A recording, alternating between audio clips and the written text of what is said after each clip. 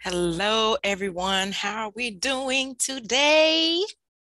Y'all, today I'm about to do a book review. And the book review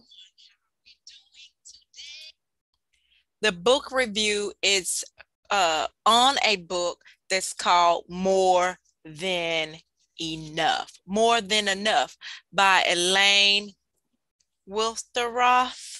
I have to say it slow, child. By Elaine Welteroth. I hope I said her name right, okay? But we're about to get into this book. Um, Listen, before I do, if you have not subscribed, make sure you subscribe because on my channel, for those of you who are new, I talk about the same thing I talk about on my podcast. I talk about books, business, faith, and finances because this is how we change our lives. We change it through conversations, through training, through inviting things in our life. For those of you who do not know me, honey, my name is Jackie Mckeever. I am a business coach.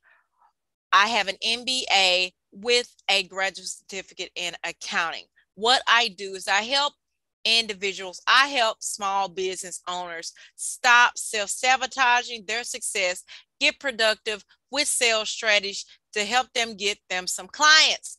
But on this channel, I also, like I said, I talk about books, business, faith, and finances. So, y'all, today's book, back to the topic, is More Than Enough by Elaine Welteroth. And for those of you who don't know her, she's currently one of the judges on Project Runway, but she's famous because at an early age, she became the editor-in-chief of Teen Vogue. She is a biracial, half white, half um, black woman who changed the look of Teen Vogue. No longer were they, when she came on the scene, no longer were they just a fashion magazine to be looked at by, I don't know, the world, uh and she had very humble beginnings. I want to listen, if y'all didn't know, this is information that I didn't make up. It's in her book. You want to read it, but I'm youtube in this YouTube video. I'm going to share you some spoilers that's from this book. And let me tell y'all, I got coffee and makeup all on my book. I don't know if y'all saw this, but this book is worn out. It's worn out. I know it's the real word is worn, but I'm being trying to be funny. But it's worn out. I don't know if y'all can see. I got makeup on top. I got coffee on it. Child, I was into this book, honey. I read this book slowly. So, first of all, I want to tell y'all that the book is 320 pages. And she even gave a little extra in the back for you to fill out. And I thought that was cute. It says more than enough. You fill out your name. I am claiming space for blank, no matter what blank may say. More than enough. Elaine, y'all see that? That is, trying to put this in frame. That is too cute. So yeah, if you haven't read the book or you're interested, I'm not going to tell you everything in the book, but I am going to give y'all some spoilers. So let's get really deep into this topic. Y'all listen, I was going to use a different stream today because I was testing something out, but it did not work. But you know, the show must go on. So let me give y'all this example. So to start with, her mother's a Black woman, and she got this job in California, and she met this Caucasian woman, and little did she know, you sometime later she'd be marrying this woman's son. And she gave birth to Elaine and her brother. Now, what I like about this book is she allows you to get up close and personal, because she shared some things that I was like, oh, she was so brave to say that. I don't know if I would have put it in a book. Anyway, but she gives y'all some of the things that she was thinking, because her being biracial, half black and half white, she had to deal with a lot of and her being so young and getting all that success, she had to deal with racism. Of course, she had to deal with some ageism, and some of the people that she cared about, she had to deal with them. And it just shows the changing of the time, or the events that were going on at the time. Because, and one of the things that I like about it, that I could relate with her, is because in the book she talked about when she went down south and she visited her black family, her mother's people, how somebody came up and said, who is that white girl with you? Because they knew she was biracial. Like, she, at this particular time, at a young age, she could never quite fit in. She was like too white for black people, and then she was too black for the white people that were in her area, and she had a hard time getting friends, and she learned to adapt or assimilate certain behaviors to fit in. And now, I didn't learn to assimilate the behaviors to fit in, but I really can understand about her feeling like she was too black around white people, and black people thinking that she was too white to really fit in. Because I myself, because you hear the way I talk, right? Had that. Because for those of you who don't know me, where I grew up um, in government housing. I grew up in that system, and so I was raised by a school teacher, and she taught us to speak proper English. Now, I know as an adult, or as a content creator, you often hear me sometimes come in with some ebonics. Trust and believe some of that is just establishing a comfortability, or just being entertaining, because I am very live. Anyway, so yeah, I could really relate. And those things, especially when you're coming up and you hear those things, it makes you feel like you're not enough.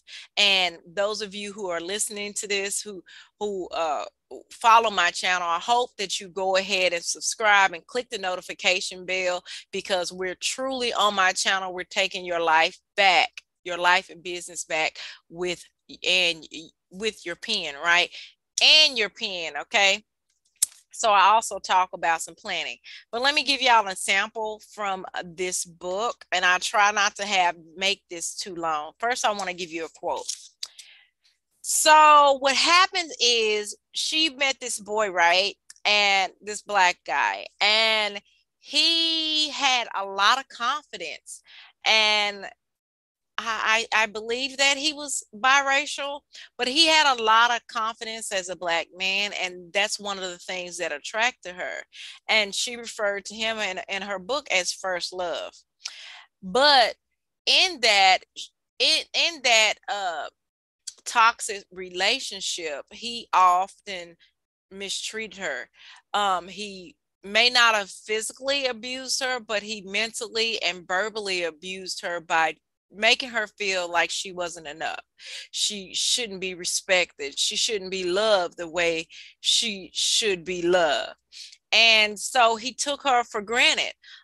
She talked about in the book where they may have been riding together, and he wanted her to sit in the back seat while his friend sat up front, and how she worked really hard to be accepted with him, by him.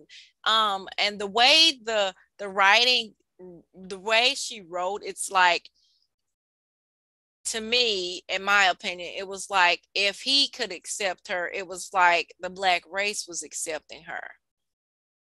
Then she said he was fine, child. Okay. That helped. But one of the quotes I wanted to read, it says, if your boyfriend has you sitting in the back seat of anyone for anyone but his own mother, he is not the one, period, the end. And I think that is a great lesson, because a lot of times we bend over backward and we think that because we're women, we're supposed to take anything. It doesn't mean that you have to go run around with a chip over your shoulder, trying to make sure that nobody takes advantage of you. But first, you have to, yes, you have to teach people how to treat you, and you don't have to accept any type of behavior. You really don't. And you also do not have to act a fool because somebody else is acting a fool. Okay, straighten up your crown, sis. Okay, and get to walking. So I do love that fact that she shared that. She also shared an example of her and her Caucasian friends. They were like laughing and giggling and having a good time. And she had got to the point where, she was assimilating behavior, right? So she shared, but she didn't really come, share much with her friends. So they may not have known how she felt, like she felt in between two worlds. Well, one particular time they were laughing and giggling, and one friend told the other one to go get something. And so the one of her white friends said to the other white friend, do what am I, your slave? And then they immediately looked at Elaine, because she was a Black person, and they felt ashamed because they inadvertently said that. And of course, she shared that in the book, and she said she's still friends to that girl today. And the girl kept apologizing. She said it without really thinking. And reading that just made me think about how our society today, our businesses, not just small businesses, will have to put more emphasis in creating an environment that is multicultural. Having conversations with people to let them know what's inappropriate and what's appropriate, being that example of that, because one of the time, like, I'm 47, I've been in environments where people weren't very sensitive to that, and where people use words that they would not use in front of other races, boldly, and say that. And my generation and generation before would have been sensitive to those words. And I'm not going to express what those words are. Those of you listen to me, if you hadn't lived under a rock, you know what those words said. They are not appropriate. Okay. And we have to be sensitive to the people that are around us. And, even if we're joking, you should not joke like that. That's just my opinion. That's my 2 cents. It won't buy you a stick of gum, but that's my 2 cents. It'll change your world and make things easier for you, and you won't have to run around apologizing for poor behavior. So I want to read another area in the book that I liked.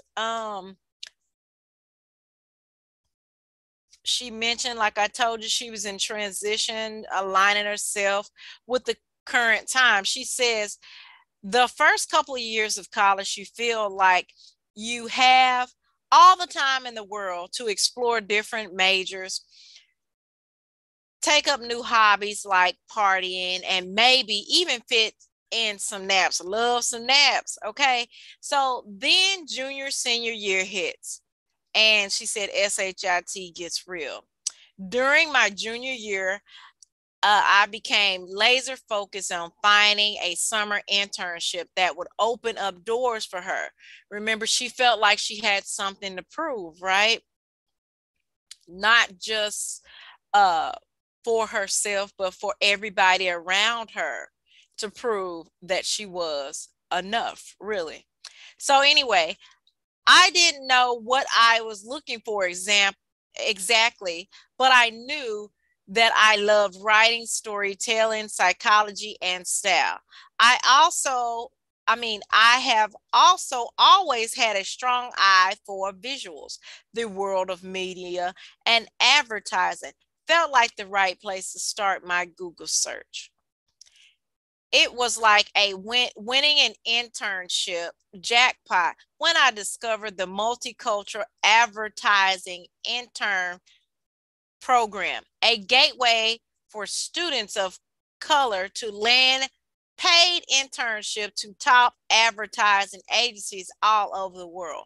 For many young people of color, this program provides the only foothold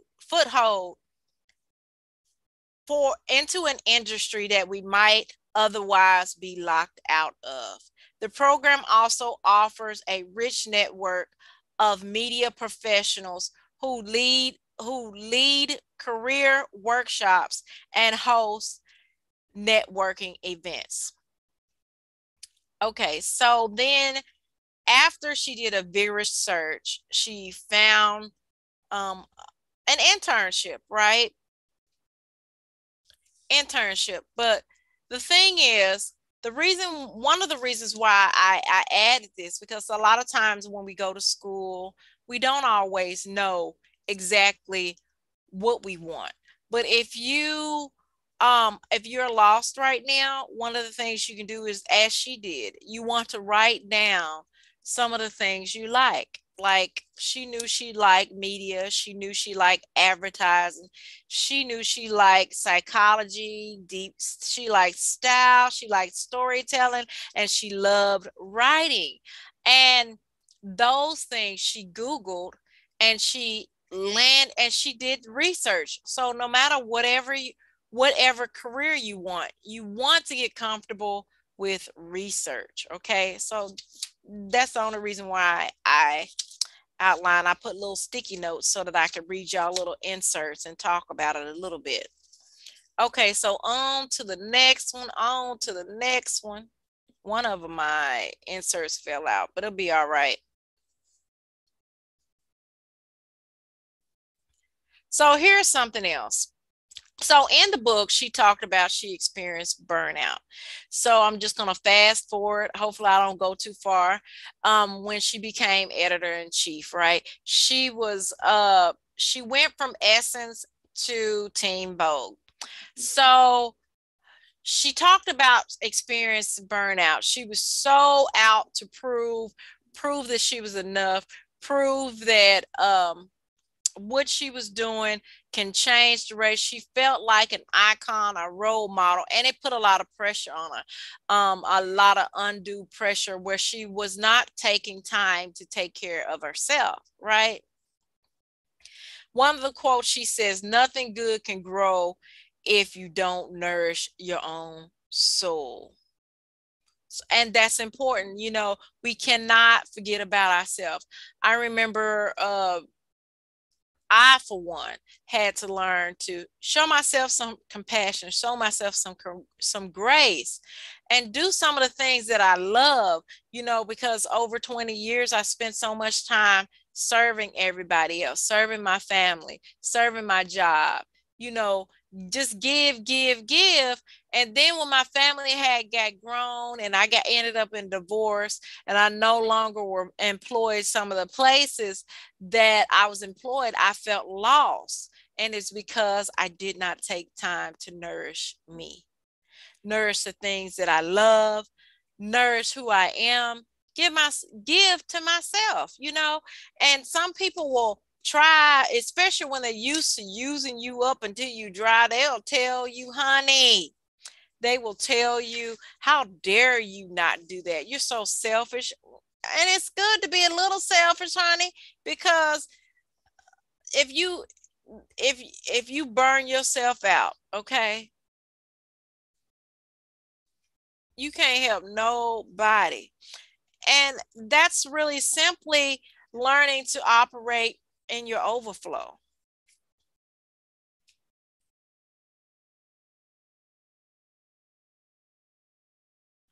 So in here, she said she tried to push through. She just kept telling herself, oh, girl, you had to push through. And it was really affecting her blood pressure. Here's another quote. Women aren't taught to get comfortable with making people uncomfortable. See, we're taught to just deal with it, deal with it. People treat you bad, deal with it. It's okay. You got a good position. You don't want to ruin it. Don't speak up. Just take whatever peanuts they give you. And meanwhile, you end up stressed out, broke, and lost. So she ended up meeting another guy and I forgot what she called him. She didn't call him first love. She called him, I didn't see, I lost the page and I don't remember what she called him, but she met this other guy and he seemed to check all the bells and whistles. He had a nice career. He had seemed like he had things put together, right? It was some time after she had broke up with her first love, because she dated first love back and forth a long time before she decided, listen, I gotta let that brother go. And she met this guy. He seemed to be treating her in the beginning with respect, but during the course of their relationship, even though she was being successful in her career, she was failing in this second relationship. This guy had narcissistic, in my opinion, narcissistic behavior. I think she even described it as narcissistic. He began to criticize everything that she did. Everything that she did was not good enough, right? And she tried to either cook for him or something got burnt. And so he used that as an excuse to break up with her. And she was so hurt. She couldn't figure out how could she change it, because at this time she didn't feel like she was enough, that she felt like she had to put up with all this mess, right? She was searching for herself. Um, and he broke up with her. Well, during the time that they weren't together, there was a party. And she dressed all to the nines because she was determined to get her man back. And he ignored her the whole night. Later on, she received a letter about him saying that while they was together, that he was in another relationship. She found out, and her friend, she talked to she okay. So she ended up getting back with him later. They made up. But she ended up also getting a letter from an anonymous woman saying that at the time that they were together, that he was cheating on her, because they end up living in two different cities, and that there was even a pregnancy scare. Apparently allegedly the girl had gotten an abortion, and she was heartbroken. She thought that this man was going to be her husband, even though he was treating her the way she was. And I'm going to tell you, ladies, I don't care what that man said. Is if he's coming at you with narcissistic behavior, making you feel like nothing you do is good enough, he's not satisfied with anything.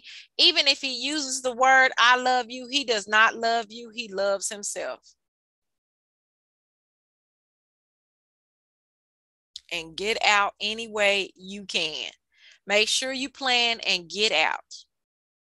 Get out of that relationship, because it's not even worth it. It's not worth it.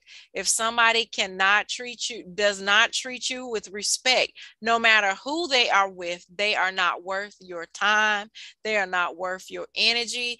And I know sometimes it takes a while, depending on the situation, to get out of that relationship. But let me tell you, you can first leave instantly by leaving emotionally, okay? Leaving that person mentally, and then until you can actually leave that man physically.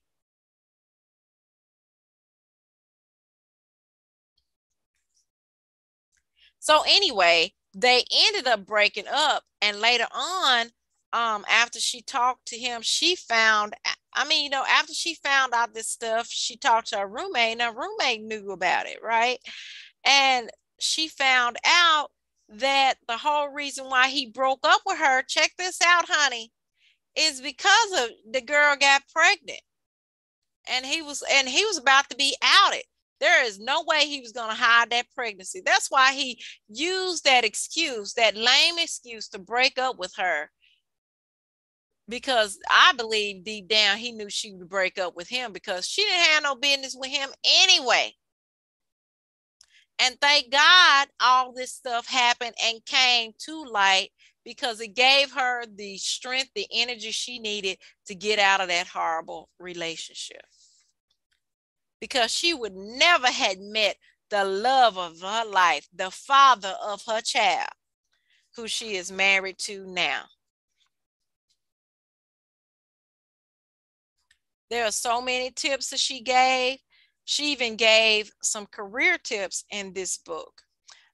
She has this book, this this area, this chapter is called Lemonade. And she quoted Maya Angelou: "I go forth alone and I stand as 10,000." She talked about Team Vogue, about them changing things and changing of the guards, and about them shutting down. And during this time, she was getting ready for an event, a summit. And of course, she also, the company had also made her an offer. And she was getting ready to negotiate an offer. They were going back and forth.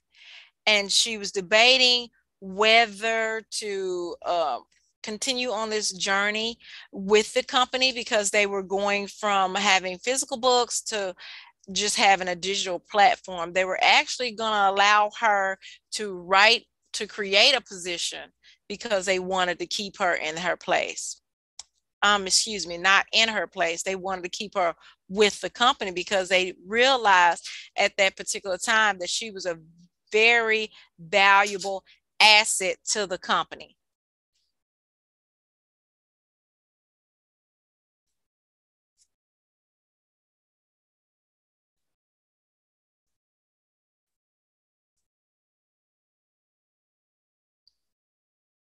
And so at the end of it, she made a decision that changed her life, and she honored who she was. Now,